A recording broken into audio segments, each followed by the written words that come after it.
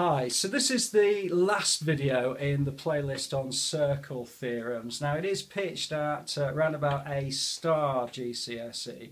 I'm going to do my best to draw it up on the board for you, but basically what it concerns is a circle, and in that circle you've got a triangle, which is something like this, okay? And what we're told is that this chord and this chord are equal, okay?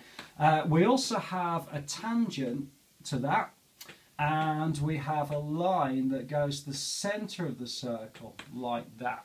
And we're also finally told that this angle at the end is 58 degrees. So this is 58 degrees.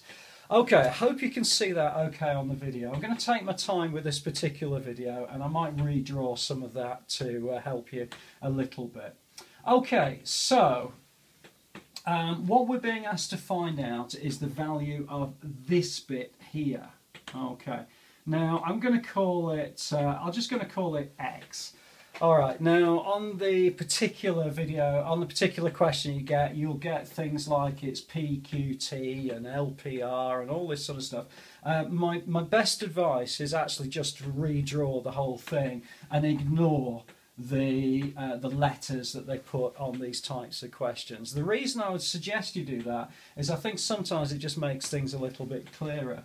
Because what we've got is a tangent and a radius. Well, where a radius meets a tangent, we've actually got a 90 degrees. Okay, so in other words, this bit here is 98 degrees. Okay, I don't know if you can see that. And we've got an angle that comes in at 58 degrees. Well, 90 degrees take away 58 degrees. So it means that we can put in our workings here this particular angle, which is going to be 90 take away 58, which is going to be 32. Okay, so I'm concentrating a lot here. So that's 32 degrees. So 32 degrees, which means that we've now got a bit more information that this angle here is 32 degrees. So we're starting to build up a little bit of a picture, because what we want now is to work out the value X here. Okay, well, the other thing that we're told is that we've got this great big triangle. Well, this triangle is actually an isosceles triangle. The reason it's an isosceles triangle is because both of these we're told are the same length. So if I just kind of draw that out, I'll do my best to sort of duplicate that a little bit. We've got something like that. We're told this is the same and this is the same. Okay, which means that there must be a way of working out what this corner angle is. And this corner angle actually is this bit here, which is this piece here. Now if we can get that, it will allow us then to work out the value of X, because we know a bit of it, we know 32, and 32 from whatever that angle is will give us the value of X.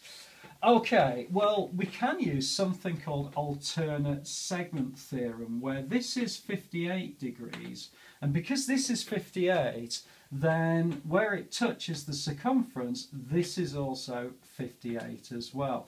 Brilliant. So we're now in a position where we've got the ability to be able to work out this angle and this angle, because they're going to be the same, because it's an isosceles triangle. Okay, so to work out the value of this angle and this angle, we're going to use, if I put my calculation over here, if we got 180 minus 58 is going to give us 122 degrees. So in other words, the total of these two angles, because it's an isosceles triangle, is 122 degrees, which means that, and they're both the same, which means that both of those will be half of 122.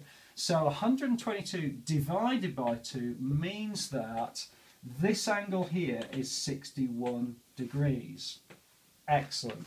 So now we should be in a position to work out the value of X, because we know the overall angle is 61 degrees. Well, if we know the overall angle is 61 degrees and part of it is 32, which is this piece here, then the bit that's left is going to be x. So 61 take away 32 is going to be 29. So actually, this value of x is 29 degrees, which means that answers the question. This is 29 degrees. Okay, I hope that's been okay for you. I will write a description of the question into the description box underneath. The difficulty obviously is with the drawing, so I'll do my best to describe it. If you found it helpful, please do add a comment below. If you're not sure about it, do add a comment and I will come back to you. Please subscribe to the site and I look forward to seeing you inside the next video.